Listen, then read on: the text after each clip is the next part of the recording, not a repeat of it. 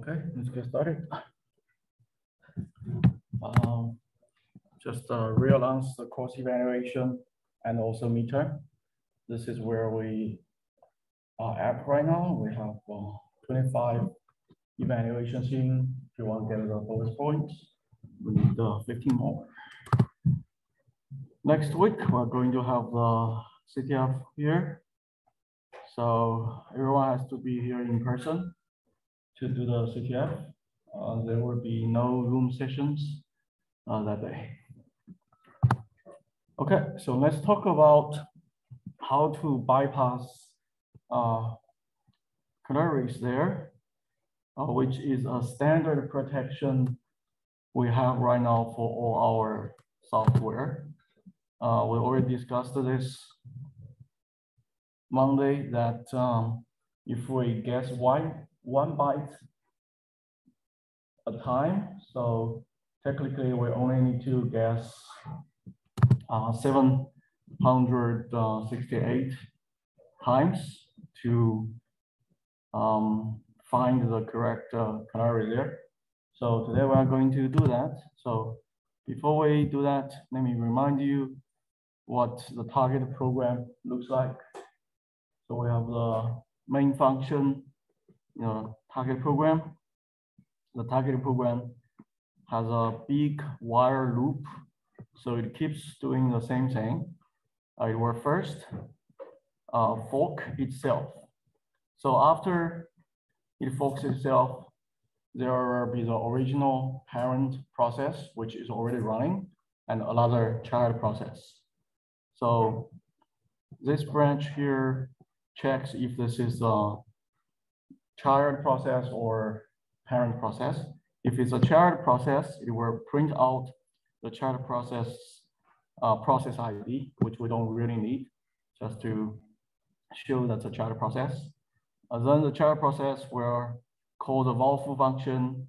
If the valve function returns successfully, the child process will print out IPT the full and then exit.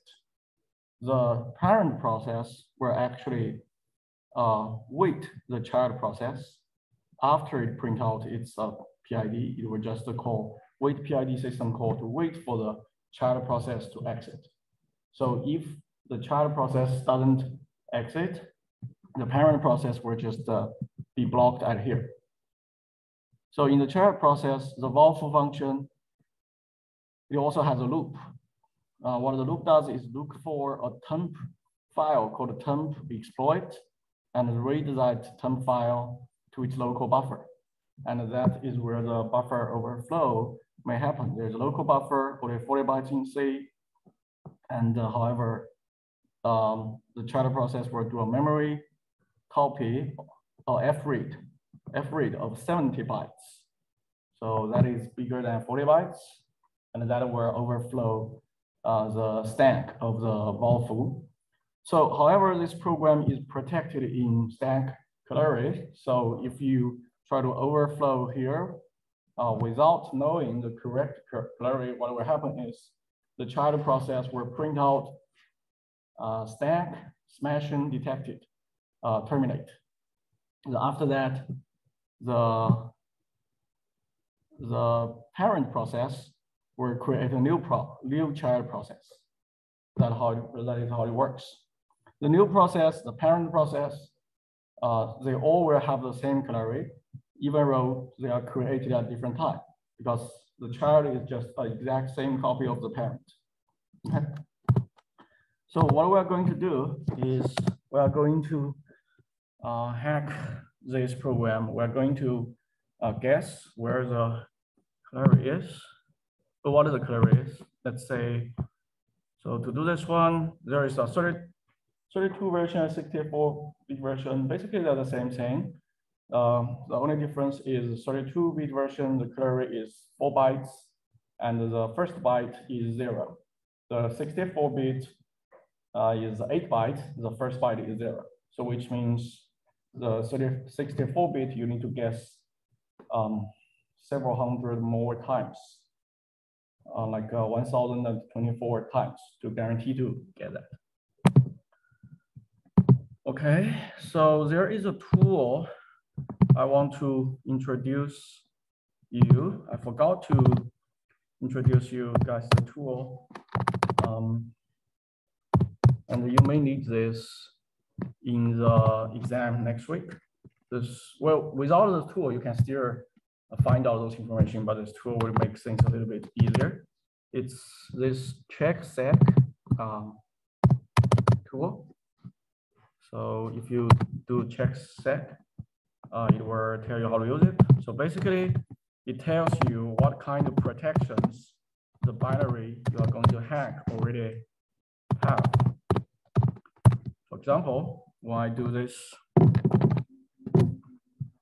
when I do check sec on this bypass 32, you can say stack canary is, we found it, there is canary. Non-executable stack is disabled, which means you can put shellcode on stack. It could be environment variable like that. So in your exam, you probably want to use this tool to quickly check what kind of binary you are dealing with there. If you find out the stack is not executable, you probably need to think we cannot inject the shellcode in environment variable or any stack regions. If there is no canary, this will be maybe a little bit easier. So this is a simple tool. Technically, without this tool, you can still find out those information. You debug the program, you read the disassembly, you can still find out. Okay. So as you can see here, this program, our goal here is to get the flag. The flag is still in this folder called flag. And this program is still a setuid program. So what we can do is we can put the shellcode on stack. So let's do that first. Then we talk about how to. Let's do that first. Let me copy that shellcode to a stack first.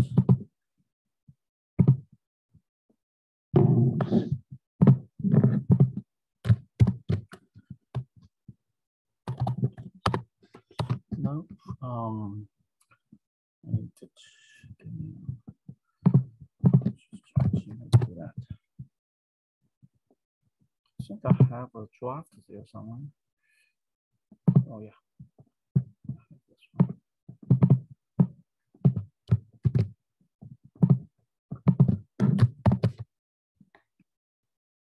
Okay, we put the shellcode on stack. Then let's find out where our shellcode is. Our shellcode is at this address. Let's make a copy of this. We will use this later.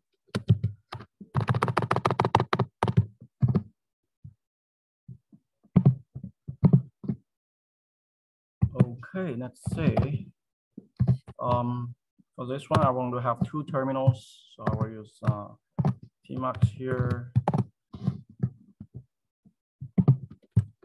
The left-hand side, we can run the vulnerable program. As you can see, when the program runs,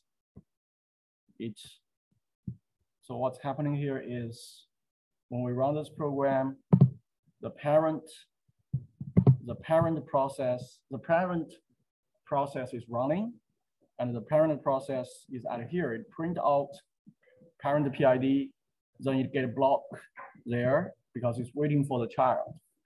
The child print out child's PID, then it get into val-foo, which is also a big loop. Okay, so this loop is looking for the temp file, which we don't have yet. Since we don't have the temp file, it will keep looping here. That's why we're not moving forward. We're not doing anything right now. So if we go to the next terminal, then we create, let's say we create that local file, let's say to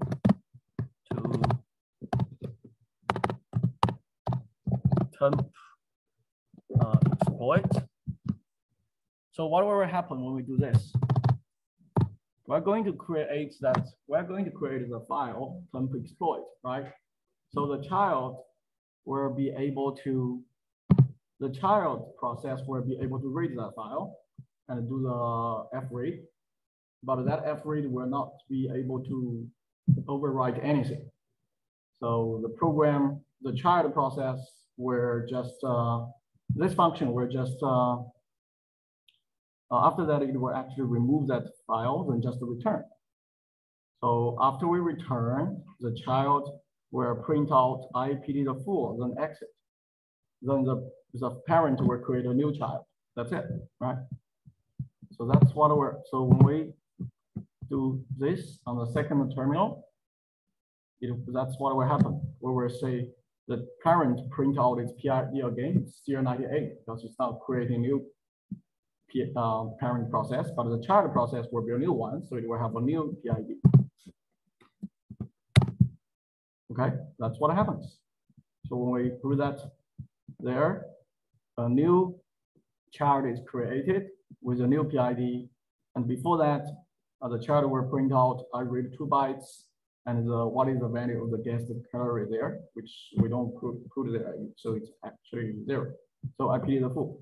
So if we put many bytes there, what will happen is we're going to overwrite the program. We're going to overwrite the buffer of the child, right?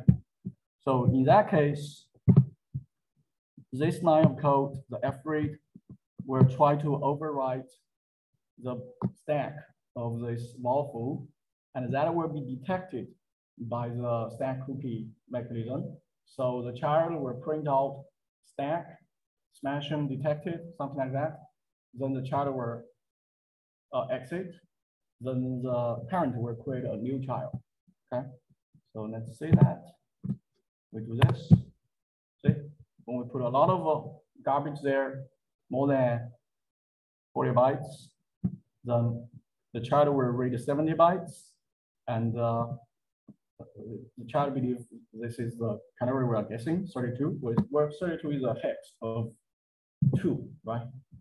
Then the child will print out a stack, smash and detected, terminated, something like this. Okay, but note that here we never touch this terminal, so the parent process always running there. We never stop the parent process. If we stop that, create a new one, then you will have a new canary. Okay, so we do not do that. We're only on this side. So next we are going to I have some script to try to hack this. I'm not going to share the script with you. It's only 10:09, something like that. But you can see in the screen. So in your homework, you can, if you want, you can type that. But you can also code your own script. Your script can be even smarter than mine. Okay. So let's see what do we have here.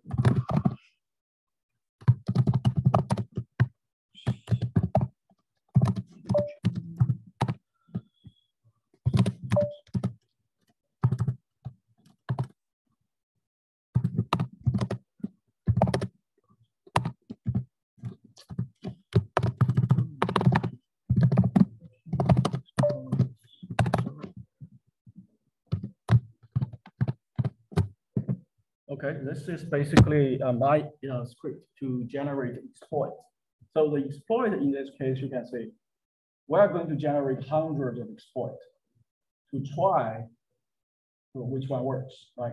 So this is my code script to generate that exploit. So basically, this is a Python script. So there's a main function. In that main function, I have one loop. So the loop goes, the variable C1 goes from 0 to 25. Then it first check if this temp exploit file exists. If it exists, it will just wait for the parent to delete that, because the parent process will delete that, right? Then after that, if it is not there, then we will create this temp exploit file. After that, it will just write those things. That's our exploit. Why we are writing those?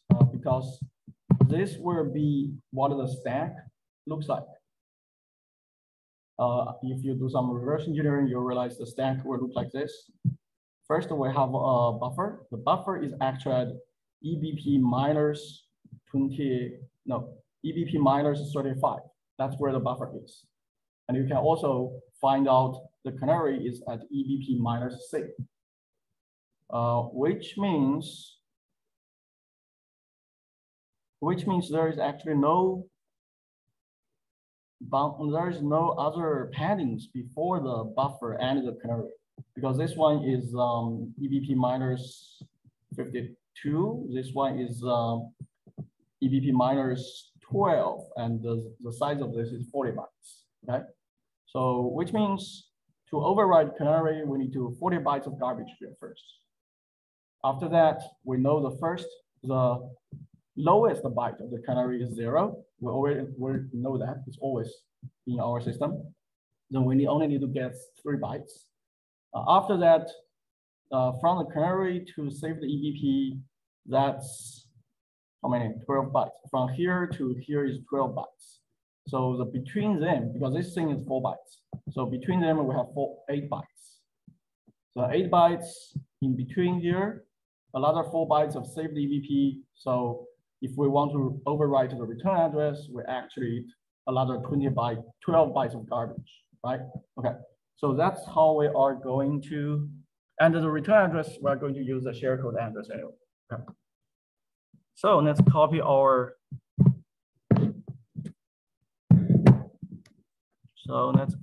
this whole thing to our server. I'm going to use just, oh, I need to stop. Oh, no, it's okay. I'm going to create another file. Let's say, we call it temp. Oh, by the way, why we are using temp? Because you don't have write permission to that folder. Okay, you only have write permission, execution permission in the temp folder. So here, let's say we have exploit generation. This is our script. We touch that. We're going to write this one here. Okay, so that's why you can see here, we have 40 bytes of garbage. Then the first byte is 0. Then after that, we're going to keep guessing from 0 to 255. That makes sense? So we are going to send out, the first time when we do this, we are going to send out 42 bytes. 40 bytes of garbage, 1 byte of 0, another byte is what we are actually guessing. So, where are we?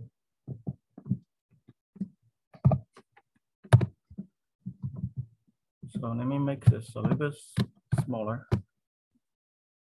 So now, that file is not, when we do that, that file is not executable, right? So this file right now is not executable. That's why we need to add the executable permission to it. Change mode plus X. Now that file is executable. So now we just need to execute this file. Oops. Okay. So after we execute this, we're going to say a lot of protocol like this. Okay. And most of them should be smash and detected. One of them will show IP to the full. That is the one we guess the 1 byte correct, right? So we're going to run this. When you say PT to the full, let me know. We start running. I don't know what the canary is, like same as you. I don't know what it is. We are actually guessing.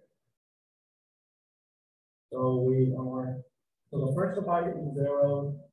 The least significant byte is 0. And the second one is right now we are at 14 actually. Those are hex numbers. So if we're lucky, if those numbers are small, it will be faster. Worst case, we will guess 256 times. So when we say that IP to the full, then we stop the right-hand side. Then we try to, we got it. Oh, we're lucky this time. See here. So when the canary would get 2D, it prints out IP to the full, which means the canary is 2D. That byte is 2D. So we go back to, so we stop this right hand. Then we go back here. We can change this. Like I said, my cannot change it. My exploit is not fully automated. Okay, you can write one to make it fully automated. So my exploit here, then what are we doing? The first byte is 0, 0. The second byte is 2D here. So I make this 2D. So now, then we run this program again. So we are guessing the third byte, and we're still guessing from 0 to 255, right? Okay, so we stop this one, we save it, and we never touch this side. This server is still running. We run this program again. We start guessing again. See, this time we're guessing 3 bytes, 30 bytes, 3 bytes. And our canary, we are feeding 3 bytes.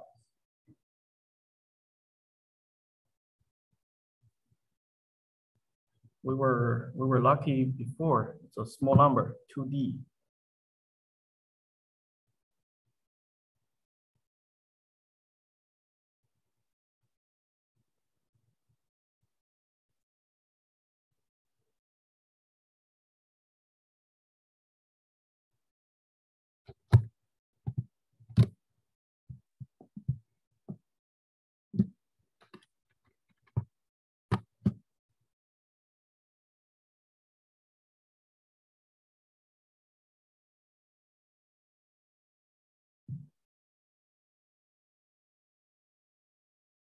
Any questions so far?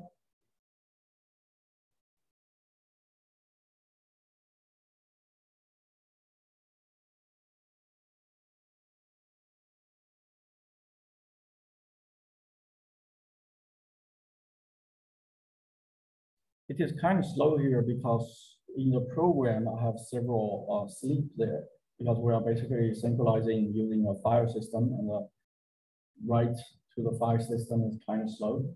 So I have like several sleeps there for 1 second.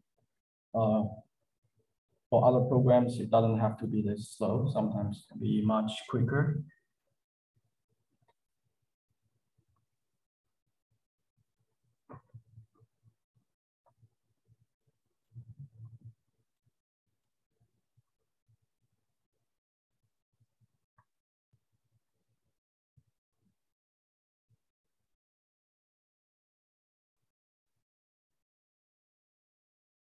So we guessed half of it right now. 7F is half of it.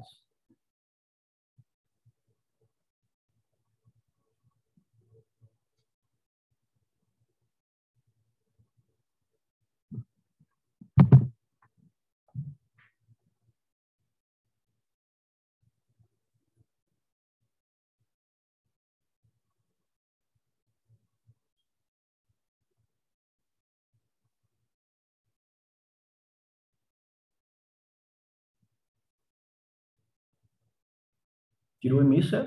Did anyone see it? No? Okay. Not lucky this time. Over A, going to be E soon.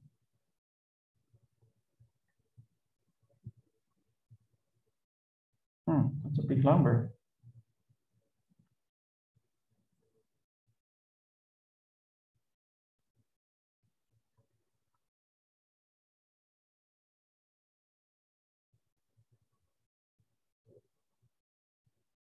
Did we miss it? Interesting.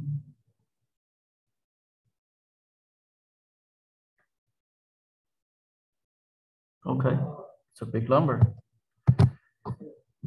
What's that? D0. Okay, that's a big number. Okay, so now we go back here, then we No, the third byte is D0.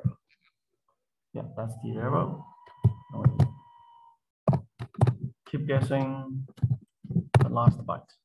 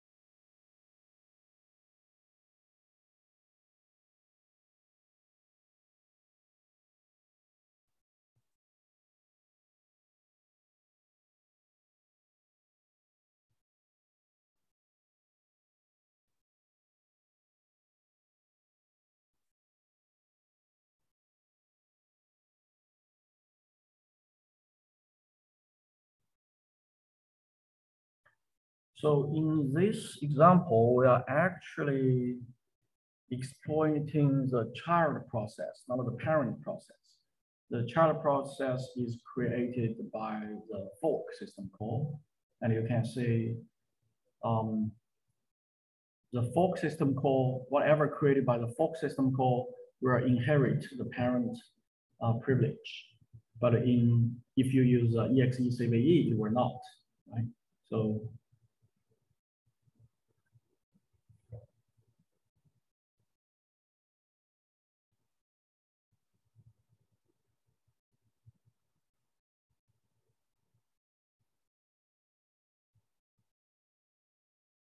another big number.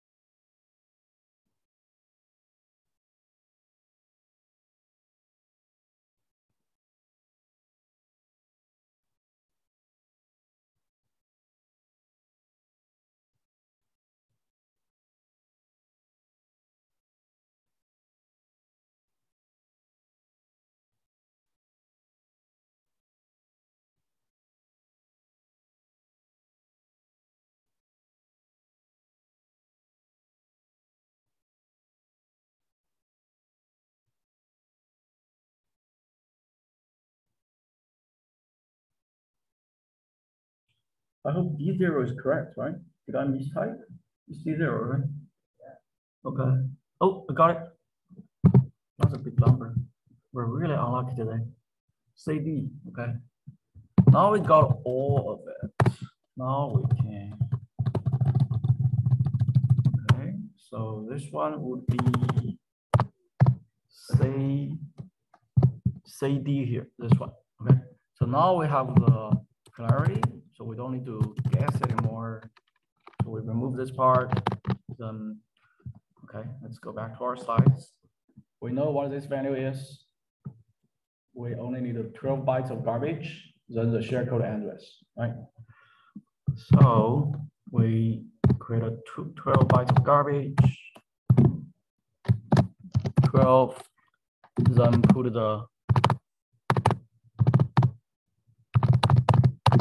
share code address there, which is we find out this one.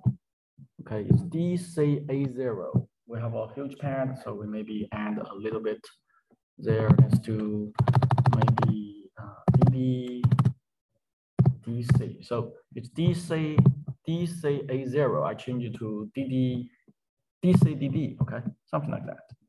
That's Yeah, that's just 100 bytes, 100 something. No, not even 100. So that should be good. So we do FF, we do FF. So this will be our final exploit here. We only need to send it out once actually, but whatever. We keep using this script to send out many times. Okay, so now when we run this, the child process is supposed to give us the flag. Because we keep writing, it's supposed to give all many flags actually. See, it works.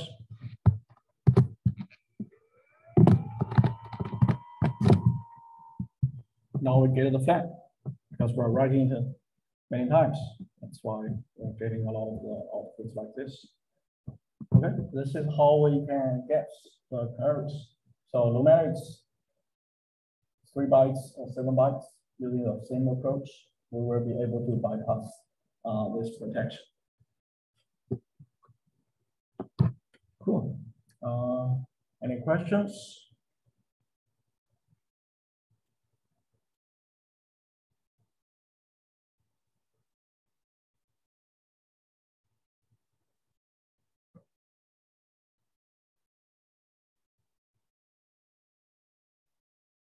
Okay, I don't really have many more to discuss today. So this will be the last class before the midterm. Next week will be midterm, 2 sessions of CTF. Then after that, we have a spring break. So then we will come back for more topics. So the first half of the class, we move a little bit slowly. Second half, we're talking about many topics. The first half, we're basically just talking about stack-based buffer overflow and protections, how to bypass it. After we come back, we're talking about how to develop shellcode, how to do format string vulnerability, how to do return-oriented programming, how to do task-based attack. I think those are the, oh, we also have heap-based attack. So it's more like, kind of like 1 week we have 1 topic, we will move a little bit faster. To prepare for the midterm, what you need to do is go to your homework, make sure you understand every challenge in your homework. If you understand every instruction there, whatever every instruction does, you can solve the homework by yourself. Then there's not much to worry about in your for the midterm. Okay, I'm not going to make something you have never seen before, something super difficult for you to solve in the midterm and only give you 45 minutes. Well, we're going to do 4 challenges, so it's kind of like 45 minutes each. For some of those, you could finish really quick, maybe 50 minutes you can finish 1. You can spend the rest of time on the other one. So my experience is from previous classes is someone can really finish this in 20 minutes, then they're ready to go. Then if you struggle there, if you struggle in the first 20 minutes, you don't know what's going on, then probably you cannot solve it in 90 minutes anyway, right? So anyway, everything will be open book. You can use Google. You can check your homework. You can check the lecture notes. You can copy the share code on the lecture notes, everything like that. The only thing you cannot do is talk with each other or talk to anyone. You cannot get help. That's it. So I will have several people come here to practice exam. So don't cheat. Good. Yeah. This will not go to the midterm because this one you cannot determine the time, right? But this will be your homework. Yeah. Yes. So even during the spring break, we may have homework due. Yeah.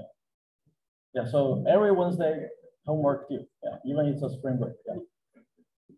Well, I mean, this is fun, right? So. Okay, cool. That's it for today.